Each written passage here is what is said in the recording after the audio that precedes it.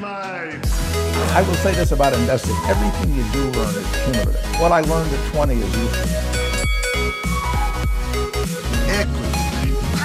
Welcome to the Equity Mates Summer Series, proudly brought to you by Sharesies. Over 12 episodes, we're deep diving into some of the most exciting, interesting, and well-known companies from Australia and the US. Each episode, we're also joined by an expert to help us unpack the key metrics, the bull case, and the bear case for each company.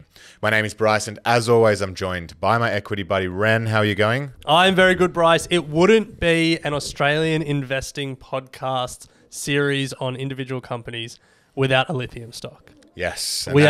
At first cut, we actually had multiple lithium stocks. Yes. But we figured that one was enough. One was enough, but you're right. We are digging into Core Lithium today, a company that has been well spoken about this year in the Equity Mates community and the broader investing community here in Australia. It's been pretty well covered as well. And our expert joining us in the second half of this interview is none other than Henry Jennings from Marcus Today, who actually had Core Lithium as his high conviction stock at FinFest in October 2022. So can't wait to hear his thoughts on Core Lithium. We could just not do the recording with him and just play that FinFest recording. Yes, I think subsequently he has told people to sell because it ran so hot. So interested, oh, really? The FinFest bump. Interested to get his thoughts on where it's at now. If people do want to see that, YouTube. Yes. YouTube.com/equitymates. All of our FinFest stuff is there. That's right.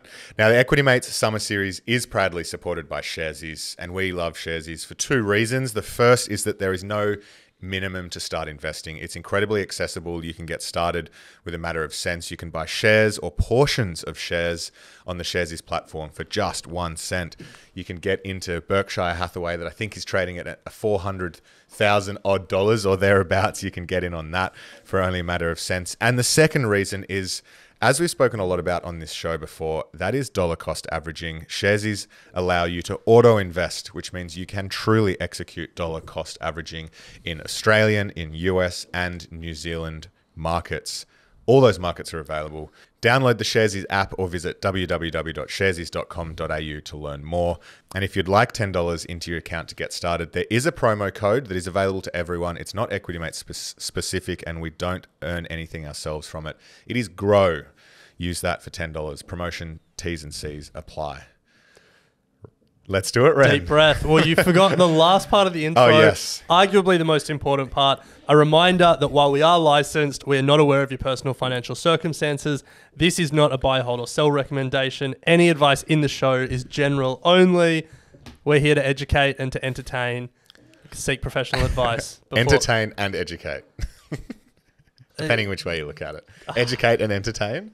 Didn't know that the order of those two words made a difference. Let's not get bogged down on it. Well, Core Lithium. Yes, as we've been starting these episodes, company in a sentence, Ren, what have we got? Lithium miner with mines in the Northern Territory and South Australia. There you go. Because as we say, if you can't explain your company in 30 seconds, you shouldn't be investing. Yes. You just did it in 10. And when we say Northern Territory and South Australia, the focus is on Northern Territory, really. Yeah. Yeah. Yeah. They just started actually getting stuff out of the ground this year in Northern Territory. Not even this year. As we're recording, this month was the first shipment to port. That's why it's going gangbusters. 88 Ks to Darwin Port. Let's take a look at the history. So they discovered lithium at, now forgive pronunciation, but Finniss in the Northern Territory in 2016. As Ren said, it's located 88 kilometres away from the Darwin Port. And you know what, Bryce? A sealed road from Darwin Port. Wow. No, that actually matters. Sealed roads? Yeah. Why does that matter? Because you can, your trucks it's easier for your trucks. Yeah, sure. That makes sense. Well, don't be dismissive about it. Well, it's like, is that a competitive advantage? It is, and it's something they call out in their equity raising deck. Wow. 88 kilometres sealed road to Darwin Port. It's not the electric, self-generating electric train that old mate Twiggy has, but we'll give it a sealed road. They have been working. All righto, Bryce Lesky, too good for a sealed road over here. So since 2016, they've really been working to get the mine built and actually getting some lithium out of the ground. And as you said, Ren, March 2022, they commenced mining, and subsequently this month, they actually started shipping Yes. lithium. And so that's its history, short history. Core Lithium today, it is developing one of Australia's most capital efficient and lowest cost lithium projects at Finniss. And they've already signed some big deals for offtake. Some big customers, including Tesla, a 4-year deal with Ganfeng Lithium to take 300,000 tons. A 4-year deal with Yahua to also to take 300,000 tons. God, I'm stumbling over my words today. And then a 4-year deal with Tesla to take up to 110,000 tons. The point being that lithium is so in demand. This mine wasn't even built yet, and they were already getting these big multi-year offtake agreements. Yeah. Well, it's funny you say that mining is in demand because as at the time of recording, and this is at the start of December, last night on ABC News, Alan Kohler loves to show a lithium, the price of lithium. Okay. I reckon it's a weekly chart that he'll throw up. Okay. And lithium continues and is currently at an all-time high. And we'll get to some of the price and drivers of that shortly, but I just thought it was timely given that we were recording this episode today. Yeah, I particularly want to talk about their C1 cost, like the cost to get ore out of the ground and to get it to port. But I guess when we're talking about the company, when we're analysing this company, it's got its mine today that it's operating, but it really sees its future in lithium in the surrounding areas. And so while it's mining where it is mining, it's also exploring around that area. It's got over 500 square kilometres of tenure over, quote, highly prospective ground for lithium in the Northern Territory at Finniss. And if you look at their investor charts, their maps in their decks, they're exploring at some places. They're feeling pretty positive about other places. So they basically think they can take what they've got and expand it. And they think they're going to be mining lithium in the Northern Territory for a while. Yeah, at low cost. So they say. Love to see it. We've got one of the world's lowest cost iron ore producers in Fortescue. Yeah. And hopefully one of the lowest cost lithium producers as well, sitting in our backyard. We are right now the world's largest lithium producer, but we do not have the world's largest lithium deposit. No. Do you know where that is? Bolivia. I think it's Chile. Could be Bolivia. I think Chile's third. Really? You've nailed it then. Bolivia, Argentina, and Chile. And you know what? The good thing that Australia does? So there are 2 ways to mine lithium. The first is good old Australian mining. Dig it up. Dig a hole, Yeah. take it out of the clay or the ore in the ground. And then the second way, which is really the way that the South Americans do it because of where their deposits are, is to pump underground water to the surface and then basically evaporate it. Yeah, evaporate it. Yeah. Scientists correct me if I'm wrong, but I'm pretty sure our way is a lot more environmentally friendly than the South American way. Digging it up. Digging it rather than evaporating. Getting the underground water to the surface and evaporating. Yeah. Fascinating process, that one. But yeah, the Core Lithium are digging. They are digging. in down a to big the Earth's way. core. It's in the name. Yes, true. Well, let's have a look at the cost to produce, Ren, because it's obviously a key part of an investment thesis when it comes to looking at miners and thinking about which ones to go with. And if they do say they're going to be one of the cheapest, they believe that they can produce 173,000 tons of high-quality lithium concentrate. Now, here's some jargon, at a C1 OPEX of... Or OPEX even. OPEX. Dude, you're at Woolies. You would have used the word OPEX. Yeah, definitely. So, Ren, the current price of lithium spodumene is sitting at just over $6,000 US per ton. Yeah. So let's just put that into context. If we've got the numbers right here, they're producing C1 OPEX of $364 a ton and then selling it for over $6,000 a ton. Yeah. And I don't know how this episode will be edited up, but for context for people, Bryce and I have spent about 10 minutes Googling and reading Core's stuff because we feel like we missed a zero somewhere in those numbers. But no, the company says they can get 173,000 tons per annum out of the ground at that $364 a ton mark. And then that's their cost. And then the price is around 6,000, 7,000. And Bryce, just a quick bit of jargon. We've said C1 a few times. We should explain what it means. It's basically like the direct cost of production. So your cost to get the mineral out of the ground, to process it if you need to, and then freight to get it to your customer. Yeah, nice. Yeah, C1. Nice. Yeah, I mean, if you're doing some googling into the prices of lithium spodumene, which is what they're digging out of the ground, it's the price rise this year has been astronomical. Yeah, it has been. Yeah, there are articles written in July saying that the prices for lithium spodumene are projected to average about $2,000 a ton and ease to about $2,000. But they're kicking at the moment. Well, I mean, Core Lithium have their own projections, but again, confusingly, the price is different. They had the spot price in September 22 is just under 7,000, which is right. Core forecast in F23, that price will come down to just over $3,000 a ton, and they think there will be a pretty smooth trend line down. By F27, they think it will be just a bit over $1,000 a ton, and they think the long-term price will be around $1,000 a ton. So keep in mind that's still like a 65% gross margin if you're selling something for $1,000 and you're spending $350 to produce it. Yeah, it's an interesting dynamic because the demand for lithium is not going to be decreasing, but there's going to obviously be more supply online. Well, two things, and this is probably the key thing when I think about lithium generally. There's obviously always going to be demand, but the first thing is the supply question. When will South America get their act together and produce? And they are.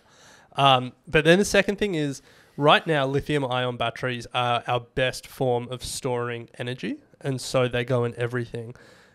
But you have to think that if lithium becomes if lithium becomes the bottleneck in the system, if it becomes the constraint, either because of cost or because of availability of the resource, there will be a huge economic incentive to find another way to efficiently store energy or store electricity without lithium, like to other types of batteries, is what I'm saying.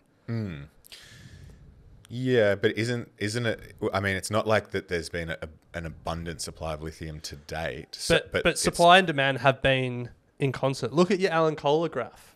They're not now though. No, they're not now. That's why there's an economic incentive now, but there wasn't 4 years ago. Yeah. When Apple was putting a lithium-ion battery in our phones and in our computers, they could get the lithium they needed.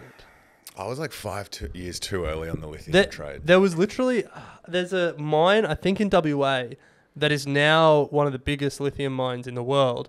But like when it was started operating as a mine, it was a gold mine. And I think it's Sayona. Oh, really? I think so. They have WA operations. Yeah, and they just didn't. They didn't care about the lithium, but now they care about the lithium. That's capitalism, baby. Yeah. So let's have a look at the numbers for Core Lithium. Market cap $2.5 billion. It's up 112% year to date. Hot stuff. And it is up 1,114% over the past 5 years. It's 10 bagged before it's brought in $1 of revenue. It's always the case with these. Always? Mostly. We should start a mining company. Well, and then you look at then see what happens from here. But great if you're a Core Lithium investor 5 years ago. Revenue, Ren. And even better if you're a Microsoft investor 30 years ago. Revenue, Ren. Pre-revenue. Pre-revenue. Yeah, they will just start generating. They did make a loss this last year of $7.5 million. Would have been amazing if they made a profit. I know, given that they're trying to scale up their operations. No, given that they have no revenue. Well, that's of course. Yeah. They spent $7.5 million last financial year building out their mine as expected. Yeah. Yeah. So we're going to get Henry's thoughts on Core Lithium, but before we turn to that, it is worth just going through some of the numbers that we haven't touched on in terms of industry and macro. So Ren, you spoke about the two ways that you can dig up lithium from the ground. Australia has the literal dig it up. South America has the force it up with water from the bottom. Yeah. Interesting. So I'm just reading ahead. We've got the world's largest lithium supplies. You got Bolivia number one. Yeah. Reserves. Oh, did you say supplies? Yeah. Bolivia number one, Argentina number two, Chile number three. But if you just Google world's largest lithium reserves, the first response is Chile number one. Interesting. But then, in your defense, if you go to the second one, it's Bolivia, Argentina, Chile. That's probably the one you used.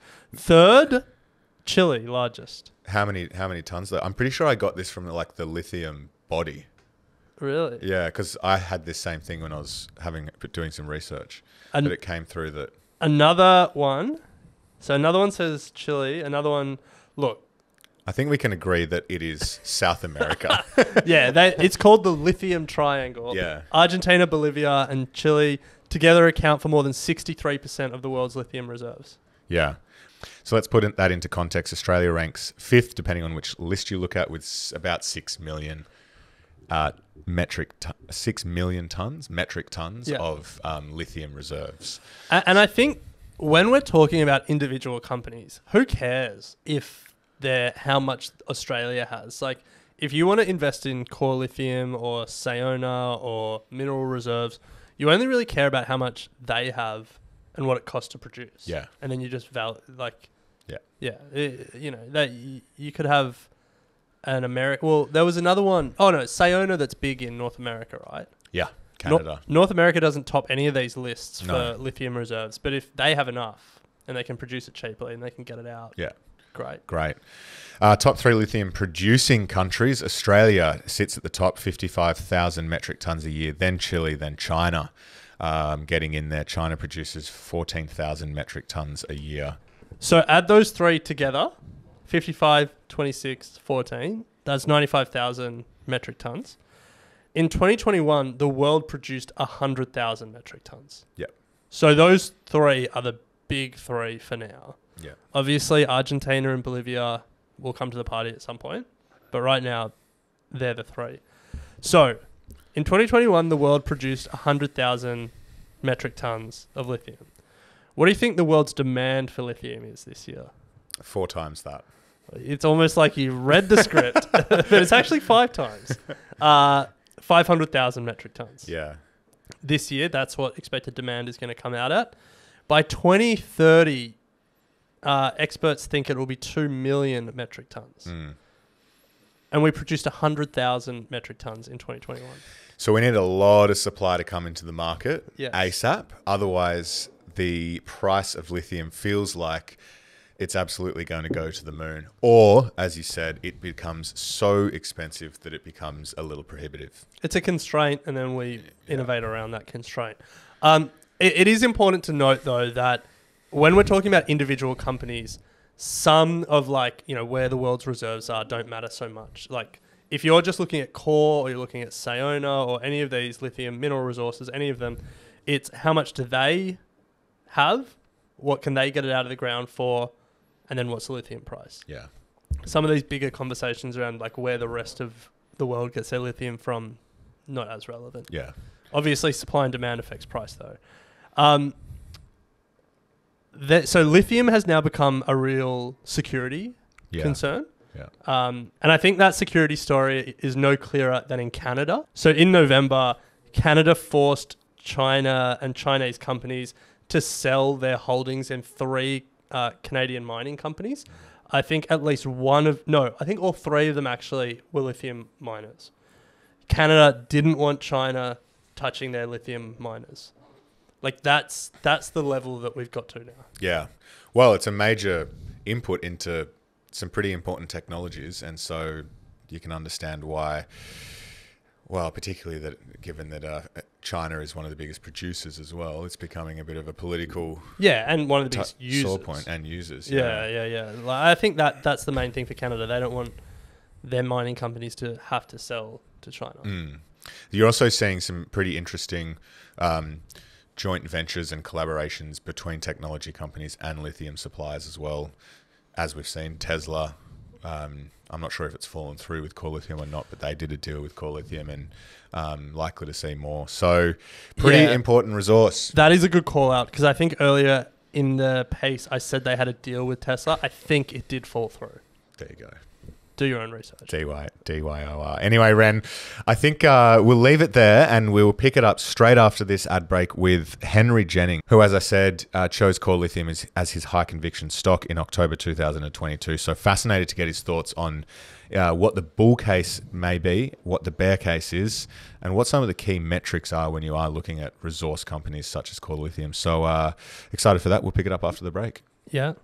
So, Ren, we're super excited to welcome Henry Jennings, analyst and investment manager from Marcus today, to talk us through the bull case, the bear case, the key metrics, and what Core Lithium looks like for the next 10 years. So, Henry, welcome. Hi, guys. Good to be here again. Yes, absolutely. Can't wait to get stuck in. So, the first question we've been asking all our experts, Henry, is around the metrics. Ren and I have had a bit of a chit-chat about, the numbers behind Core Lithium, but when it comes to analysing these sorts of mining stocks, what are the key metrics that you're looking at? Well, I guess one of the key metrics is how big the deposit is in terms of mine life as well going forward. But the other one, which is probably the most important at the moment, is the fact that it is Johnny on the spot. It is the guys that are next into production. In fact, they've already started shipping DSO they did their first shipment recently, which raised about $20 million. So that is the important thing. They are the guys that are the next producers. Now, the Finniss project near Darwin is not the biggest project. It's not as big as Pilbara. It's not as big as some of the South American ones, obviously, but it is the next one there. And of course, that means that they can take advantage of the high prices that we're seeing in lithium now. You know, we have seen the lithium price plateau a little bit and come off a smidge, and we've seen some sort of decrease in Chinese EV sales. But let's face it, if you're locked at home, you're not exactly going to buy a Tesla, are you? So that's understandable. But so for Core Lithium, it is really about the mine life, which we know is relatively short, but it also is about the exploration and the drilling, which is going to extend that. And there's plenty of opportunities around as well. There's a company next door called Lithium Plus. LPM is the stock code, which has a lot of ground around them, and they've had some quite interesting results as well. So it really is, I guess, for me, about taking advantage of those high spot prices. And unfortunately, it doesn't happen instantly. You know, they've been building this project for a long time, and there is some issues that we will talk about in a minute, potentially, with that in terms of ramping it up to get to that full production, because you don't just turn a mine on and instantly it's at full production. That's not how it works. So it takes a little while to work that out. So it is about taking advantage of the current prices. And at the moment, the market is valuing Core Lithium at sort of $2,000 a ton for their product, as opposed to where it is $6,000, $7,000, $8,000 a ton. So it's very undervalued. If you were to put in spot prices, which is sometimes a dumb way of doing it, but if you did that, you know, you come up with a valuation around $5. Just on that, with entry into companies like this, you've mentioned that it's great because it's live now and lithium prices are high. But, as part of the summer series, we did look at other lithium companies, Sayona Mining, which has their Quebec in Canada, and they're about to come online. And then there's probably a handful of others that say that over the next 2 years. Is the entry points to these companies, just before they come online? Or how do you think about getting in on these? Well, I guess it depends on how much risk you want to take. I mean, they go through a cycle. They obviously go through the drilling cycle, and they have to then get the money to do the project. Then they have to build the project, then they have to ramp up, and then they just become a producer. So depending on where you are on that risk curve is where you want to invest. Buying something, I bought Core Lithium 5-6 years ago when it was a glint in its mother's eye. Nice. And it was 5 cents. They even did a capital raise, a share purchase plan at 31 cents, and I topped up then. And that wasn't that long ago. And as the timeline of mining projects, they get closer and closer to production, you do get that value uplift because it's de-risked the project. Now, the question, I guess, is once you start production and you get up to sort of the boilerplate capacity of production, where do you go from there? Because then it's a kind of a diminishing asset, if you like. They're getting cash in the door, but it's a diminishing asset, so they've got to keep drilling to do that. So it tends to be maybe that share prices plateau a little bit after the production kicks in. And then there's always issues of maintenance, production problems, weather, or this sort of thing that then becomes far more kind of prosaic in terms of the actual thing, rather than that big hope and that big optimism that we have. Projects starting, they're going to take advantage of the big prices. So depends on where you want to be in that risk. And obviously, if you're just investing at the 5 cent mark, there's plenty of risk because they've got to get DFSs and bankable feasibility studies, offtake agreements, all that sort of stuff. So that is risk.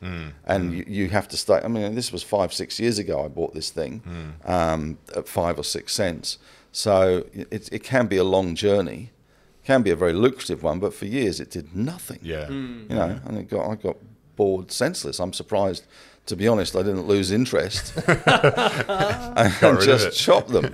You obviously believed in, it's not like it was the only lithium option. No, it wasn't. I guess part of the thing that made me keep it was that I had a meeting all those years ago when I first bought it with Stephen Biggins, who was the CEO and the driving force behind the project. So meeting the management and seeing that these guys could do what they say they were going to do kind of gives you confidence and optimism to hold it. And, it does get stuck away in the bottom drawer and you think, okay, well, one day it'll happen. And sometimes it doesn't, and sometimes it does. And in this case, it does.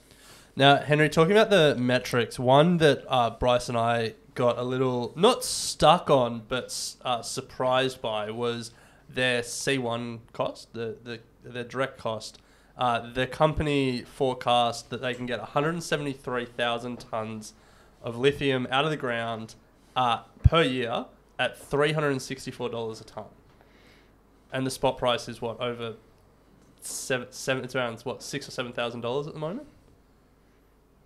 Is this company just going to print money for a few years? Well, if you look at the example, for instance, of Pilbara, that is a money printing machine now.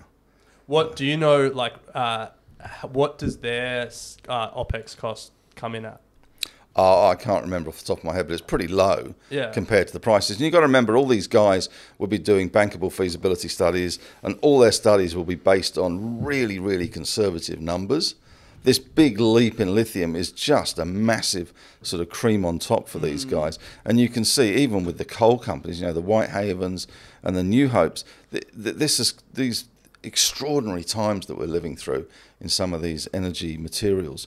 So as a result, it's the costs look quite cheap, but they probably weren't when they did, all the studies and everything. And if they can achieve that, they're going to make an absolute mozza, and they're going to be churning out cash once they get to capacity, churning out cash and taking advantage of those high prices. But and they will become a mini Pilbara. Yeah. And they won't really know what to do. Pilbara now got to the stage where they don't really know what to do with all the money. Must be nice. Well, it's the same with, Whitehaven and all these guys. What do you do with all this cash? The market hates you buying, making acquisitions. And we've seen this time and time again with resource companies. When they make lots of cash, they don't know what to do with it. So they go and spend it on something dumb. BHP and Rio Classic used to buy things at the top of the market because they had so much money. And the danger is that they do that. Now there's a sort of precedent that dividends start to flow. Pilbara, we've seen them now talk about their dividend policy for 2023, and they could have a 34-cent dividend, in which case that's a pretty flash yield. I know investors are impatient and they hate to see money sitting in a bank account. It's either do something good with it, buy back shares, or give it to me and I'll do something with it. But surely forget the investors, surely from a business point of view, it makes sense to put it in the bank, wait for the market to turn, and then buy things at the bottom of the cycle. It makes perfect sense. But no one does it? Well, some people do. but it's it does make perfect sense, but investors and shareholder activists are pushing, and they push BHP to split, the demerge the UK listing and all that, and get rid of the oil and gas assets, which they've done. So there's a lot of pressure on these companies to give rewards to shareholders. It may be a small token one. And also remember that there are an awful lot of funds out there that can't invest in a company that doesn't pay a dividend, which is why News Corp pay whatever it is, a cent or something, because it's a token, and everyone goes, well, why did you bother? And you think, well, there's a reason why they bother, is because that way a fund who's only allowed to invest in companies that pay a dividend can invest in News Corp. And at some stage, Core Lithium will be throwing out enough cash to start paying that back to shareholders, having taken care of the fact that they've got to drill and explore and enlarge and keep, developing the resource that they've got. Because it's kind of, it's a weird, it's not a big, it's not a big hole in the ground that they're going to produce. It's sort of spots. It's concentrated in spots, the same as Lithium Plus next door. They've got these sort of 5 or 6 different spots, and together they're a good resource, but individually they're probably not. So it's only when they're close, combined, and close to infrastructure as well. Of course, it's only 90 k's from Darwin, which makes it that attractive. Along a sealed road, as we learnt. God, I love a sealed road. It'd be nice to get one in Sydney, wouldn't it? Nice to get a sealed road in Sydney without potholes. When they discover lithium under Darlinghurst, that's when we'll get it. Yeah. Well, it's there. I mean, lithium is not it's not that uncommon. I think it's one of the most common materials in the Earth's crust. It's just finding it, A, in the right place, and B, in sufficient concentrations that it's economic. There's lithium in seawater, but not very tiny weeny amounts. So Henry, you pitched Core Lithium as your high conviction stock at Equity Mates inaugural FinFest 2022, and it absolutely went on a tear after that. It did. Equity Mates bump. Yeah, the FinFest bump, as they're calling it. FinFest bump. Is that what they call it? Not us. That's what people are calling it. Not us. Not me. But it went on a tear, and then I'm going to say about 2 weeks ago, from time of recording, it's early December. You put out a sell. I wasn't an outright sell. It was more a take profit. Mainly trim. Because it had run. I think it was $1.15, $1.16 that weekend of FinFest on the Friday, and it got to $1.90 within a month. Hell yeah. Which was great, but you say it like it's a bad thing. Well, it is a bad thing in some respects. It is a bad thing in some respects because you don't want the fireworks that flash into the sky, big burst of flames, and then it looks really pretty, and then crashes to earth and takes out someone's house. Yes. You want the nice, gradual, grindy, burny, up she goes, and it's the quiet achiever, and you turn around in 6 months' time, and it's $1.80. And you think, oh, that's nice. Rather than whoops, up she goes, then doing back down to earth again, and that does put people off, especially if they came to the story somewhat later than FinFest, and they're sort of long at 160, 170, and then it crashes to 135. They're going, well, this is a suboptimal experience. Whereas those that got in early and were shrewd enough to say, nothing goes up in a straight line forever. So it was a trim or take profits, but is there still a bull case from here for you? Is it What's the bull case? There's definitely a bull case. Obviously, they're coming into production. Yeah. The reason that I said trim, apart from the share price, was that all along the story had been they were going to get production in 2022. Yeah. Last quarter of 2022. And they have had this DSO production, which they didn't bargain for. This was direct shipping ore, which they didn't think was going to happen. And that has happened. But the big production, or the start of the big production, is not happening till the first quarter of 2023. So that is a bit of a negative. That's why it was kind of a trim, take some profits, because the market was all getting excited. And I think that also there was an excitement that, apart from FinFest and you guys, obviously, but there was also an excitement that there was a lot of speculation at the time about takeovers. And it makes sense at some stage. The majors are going to look at this space, and if they haven't gone dull, missed it, lithium, then they miss Pilbara. Pilbara's now a $15 billion company, whereas Core Lithium is a fraction of that size, and it's not going to be another Pilbara, but equally, it could be the base of a mini Pilbara, and it could be something that someone could buy. So I think there was a bit of media speculation in there, and I think there still is, and that's why I think some of these, if you're Rio, say, you don't buy the company when it's 5 cents because it's got all that risk. But once it gets into production, someone else has done all the hard work. It's not like they're short of cash. Someone else has done all the hard work, and then they can start to reap. They know how to sweat producing assets.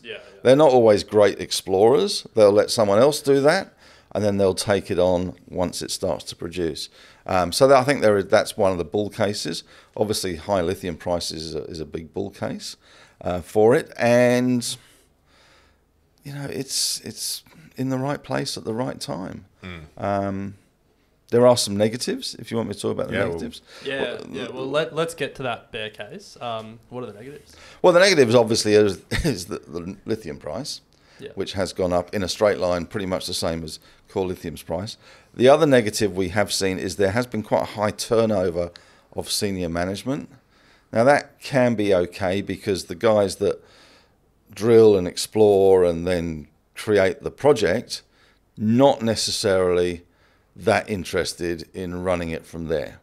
They get turned on by going and finding a new deposit, developing it, do all the studies. That's their thing. It's like any business.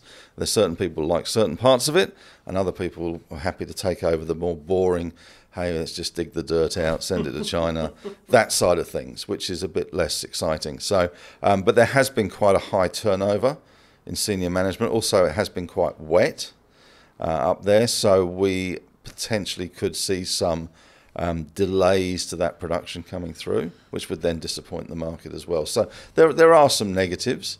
The ramp up is always, things go wrong, things break. It's when you're starting a new project, starting a new mine, producing, then you've got to produce. And if something goes wrong or a bit breaks or whatever, or it's the wrong part that gets sent from wherever, then things can take time. So there is a risk of delays to that production, and senior management. It has been a bit of a it's a bit of a roundabout at the moment. One other. So you mentioned the lithium price there, and Bryce and I were speaking earlier in this episode about Argentina, Bolivia, and Chile, the lithium triangle or whatever they call it.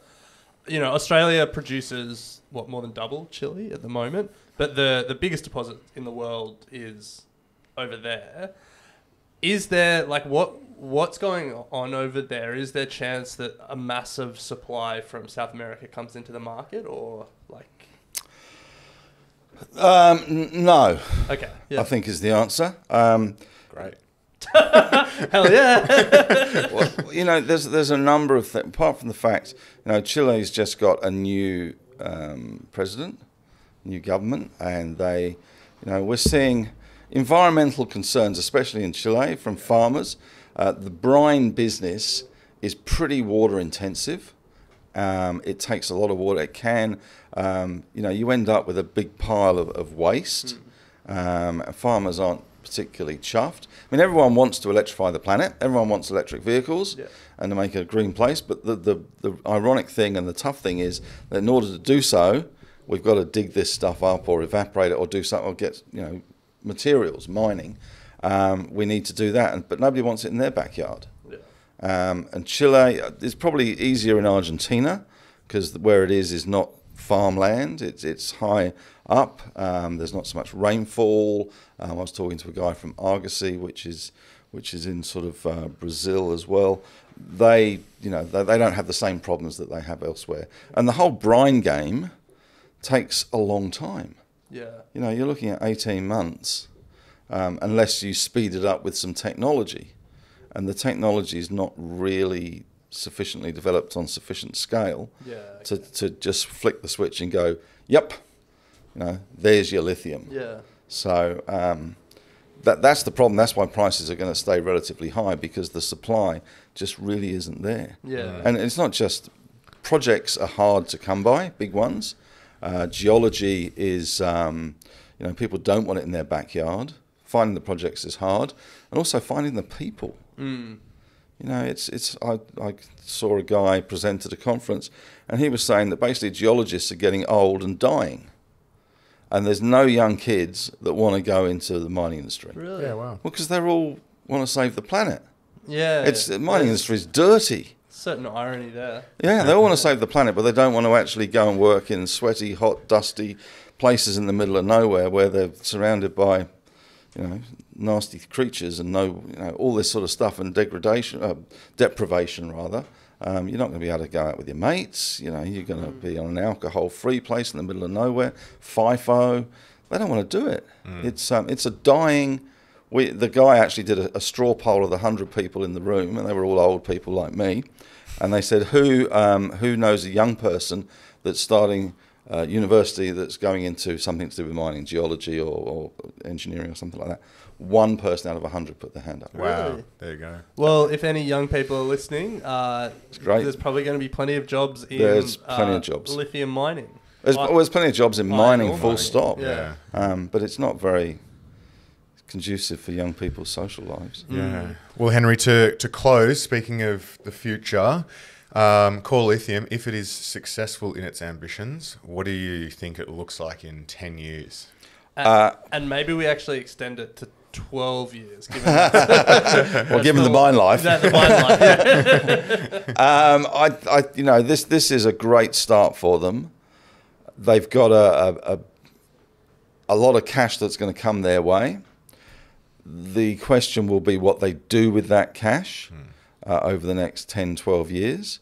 Obviously, there's going to be some drilling and exploration, but there will be some acquisitions because it's kind of, you're building a foundation of a mining house or mining company on one project, and then you kind of, a bit Pac-Man-like, you kind of extend from there all around, whether it's neighbours, whether it's in a different country, and you diversify as well. So, it'll probably be a very different looking business in a decade. It will obviously still be lithium if lithium is the thing, and I suspect it will be. Yeah. But it won't just be the Finniss project near Darwin. It will be something in Darwin, which is the bedrock and the cash cow that's producing the money that then allows them to go and pay dividends and then to go and buy other projects elsewhere in the world or in Australia. Is there a chance that they decide we do exploring around Finniss, there's nothing else that's sort of good enough to mine, rather than trying to build a long-term sustainable business, we're going to sweat this asset, be as cost efficient as possible, give you guys as much money as possible, but in 12 years we will no longer be a going concern? Does that happen or not really? Yeah, okay. No. It's these are lifestyle businesses as well for the directors. Yeah. They don't want the zero hedge situation where it's just a diminishing asset. The whole idea is to try and get it up there and keep it up there. Yeah. Through acquisitions, through new exploration, replace what you've dug up. That's their method. Yeah. That's what they do. It's very few mining houses or mining companies that just basically exhaust the asset. See ya. Yeah. And then say, see you later. Yeah. You'd love to see that though. It's like in 12 years our share price will be zero. Do you discounted cash flows? We're going to spit off cash, but well, this is a one project deal. I can't think of too many that do that. Bryce and I are going to get into geology, and we'll do it for you, Henry. Well, yeah, it would be an interesting business model. I mean, equally, it's an interesting business model to plough the money back into the company to try and keep finding more to replace the stuff you've done, because the risk is that you can't, and you do end up wasting the money and then becoming the company that goes to zero. Eventually every company goes to zero. We all go to zero. Everything goes to zero. It's the nature of the beast. Well, Henry, we will leave it there. A massive thank you. A thank you to Sharesies for supporting Summer Series. For more information, head to sharesies.com.au to learn more. You can download the Sharesies app. But Henry, you said before that you reckon you can only speak to it for 5 minutes. I feel like you could speak to this for another hour or so. Thank you so much for your time. It's an absolute pleasure. Well called at FinFest. If you didn't get a chance to see Henry or Marcus at FinFest, their presentations are available on our YouTube channel as well. You can listen to Henry's thesis on Core Lithium as well as the presentation he did with Marcus. You know what? I was such a dork. Why? When I did that presentation. Why is that? And when I look back, I realised what a dork I'd been. No. Because in my nerves to be up in front of all those people with those headphones on in that neon tent. Yeah. My first question was, who likes Star Wars? So? Well, no, but I was talking about dilithium crystals, and that's Star Trek. Which is why everyone was looking at me blankly. I wouldn't have got the reference. I I wouldn't. did. Yeah, I and wouldn't know. and I thought, you dork. Anyway, nonetheless, it was well received. So thank you so much. But Ren, we'll leave it there and pick it up next week. Sounds good. I will say this about investing. Everything you do learn is cumulative. What I learned at 20 is useful.